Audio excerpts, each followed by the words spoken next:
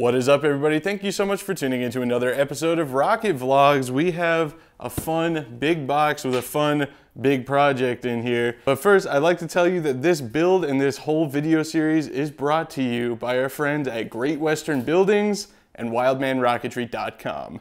If you happen to be in the market for a prefabricated steel building, check out greatwesternbuildings.com. Even if you're not, check it out. They have some amazing projects that they've done, hangars, barn dominiums, all this cool stuff.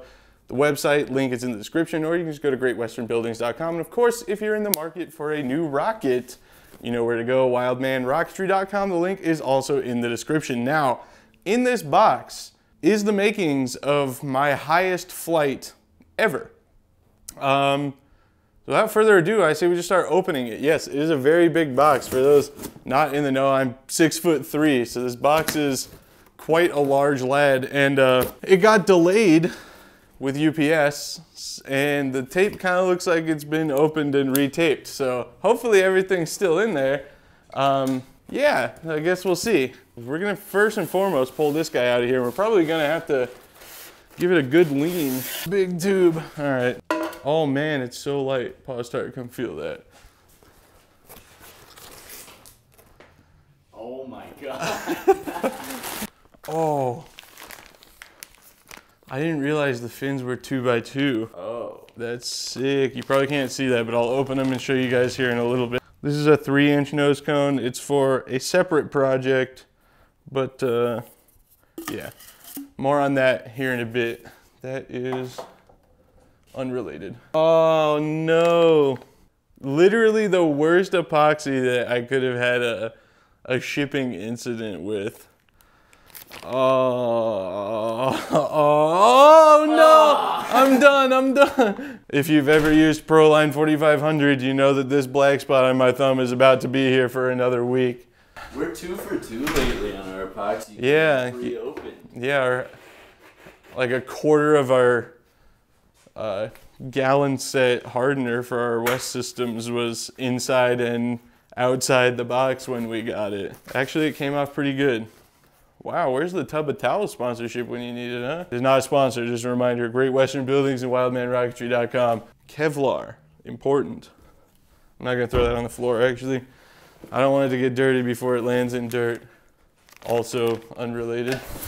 It's fine, it's fine, it's fine, it's fine. Here we go. I know this is like a painstaking process here, but I promise you it's gonna pay off. Oh, you know what this is. Yeah. All right, we'll get back to that in a little bit. We're doing an unboxing before we finalize the unboxing. Kind of dig into the details of what all is going on here. That's a suspiciously large motor liner. Isn't that interesting? I think it's pouring time. Oh yeah. Okay. Box unboxed. This is a Wildman Falcon 98 ultra high performance, minimum diameter 4-inch carbon fiber rocket kit. And Great Western Buildings wanted to partner up and do a hardcore flight for Alamosa NSL this year in May. And that is what we are going to do. This is, like I just said, a 4-inch all carbon fiber minimum diameter rocket. And over there, now let's unbox the second box. Actually, first I want to take one of these fins out because these are pretty. Not bad, the 2x2 twill carbon fiber fins. There is 4 of them. This fin shape is probably familiar to you. It's the same fin shape, as far as I know, dimensions wise, is the same as the ones you get in the Mach 2 and Mach 3 kits. But carbon fiber, to do everyone's favorite thing, add lightness. Basic parachute, catch this Postart. You know we love our top flight chutes around here. And boom, Nomex protector. Yeah, so filament wound. Oh, it's so light. We're gonna have to weigh this later, but I'm going to use this kit to show you guys how to make your own RockSim file. I see a lot of people asking for RockSim files for rockets that they own. So I'm like, well, let's help these people out. Let's teach them how to do it. We'll worry about that later. We got another fun box to open. Here, Postart, because Okay, let's address that suspiciously long liner, huh? In this package, to accommodate that suspiciously long liner, Aerotech 98 15360 motor. I think there should be a seal disc in there too. Can't see, it's all dark on account of it being a black tube. Is there something in here? Or are these cases just that heavy? Maybe I'm just like jaded from holding that huge piece of carbon fiber that weighs nothing. Should have opened the end that the thing seems to be at instead. Would make a lot more sense. We're gonna put some silicone spray on that here. All right, initially this project, we were planning on flying it at Black Rock for balls. But NSL is coming up, and we're gonna cut it down and optimize it lengthwise a little bit more for that motor case. And we're flying it on an Aerotech N1000. Why? Because it's a Longburn. Longbirds are cool, and totally not because that's like the slowest end motor flight you could do, and it's really full impulse for the case, and like it's the slowest end motor flight that you could do. It's a very like high altitude motor, and it's the slowest end motor flight you could do, so that I can be like, look, I did no tip to tip. It's just fillets. But reality, it's only going like a little over Mach 2, and people have done far, far more than that with just fillets. But you know, like it's like the slowest minimum diameter end flight you could do.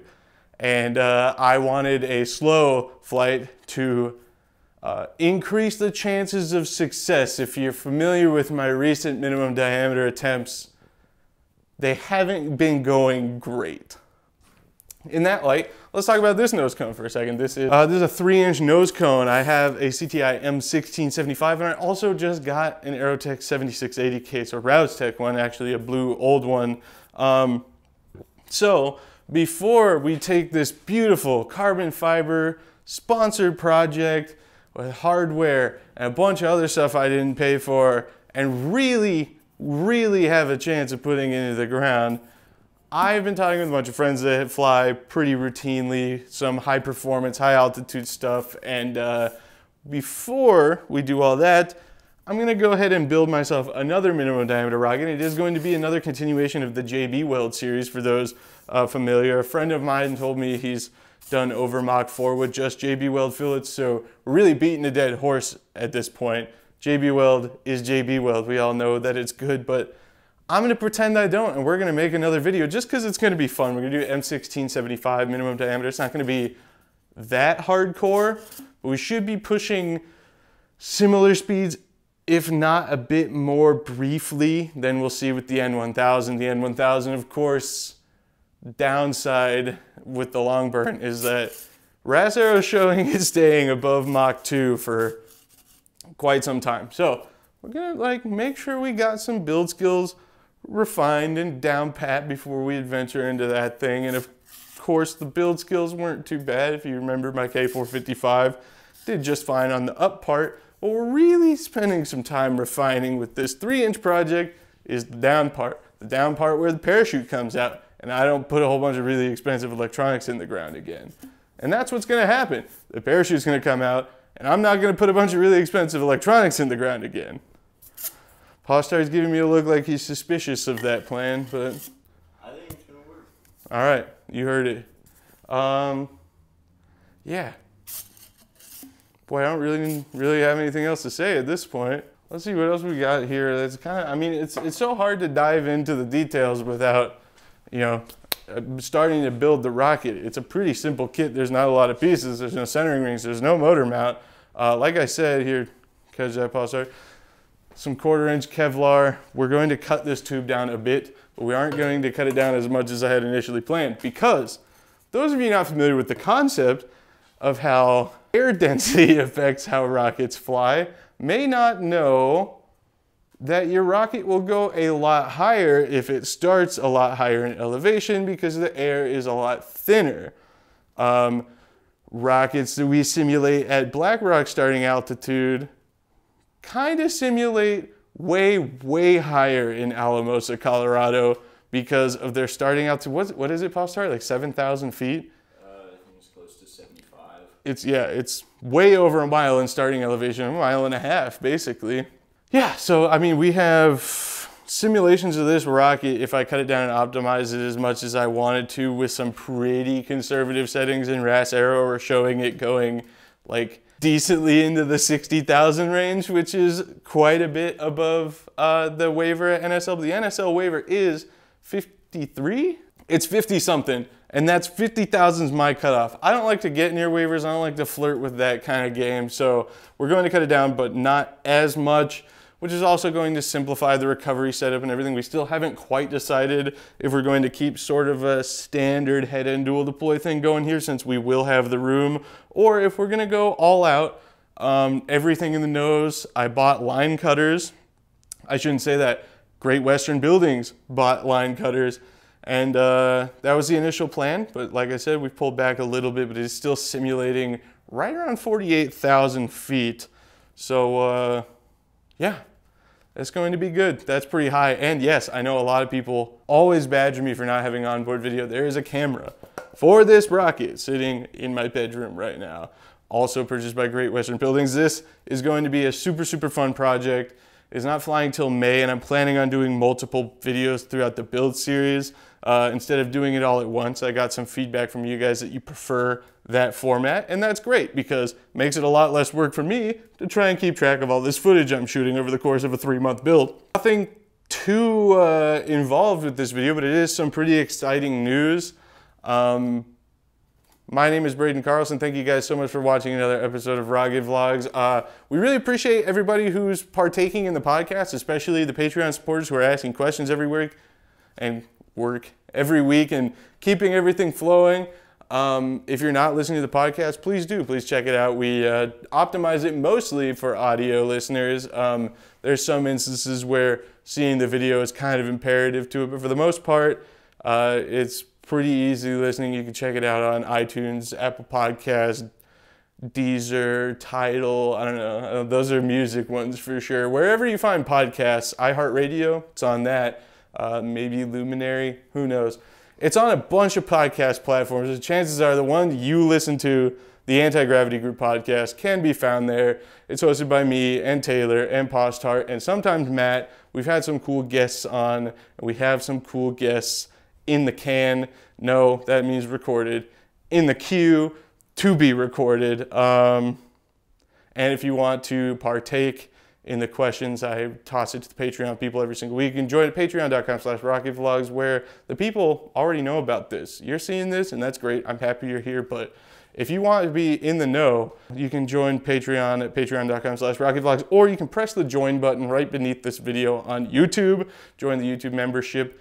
I'm going to be trying to be more consistent about posting as much stuff as I can for the behind the scenes people who are paying for the privilege.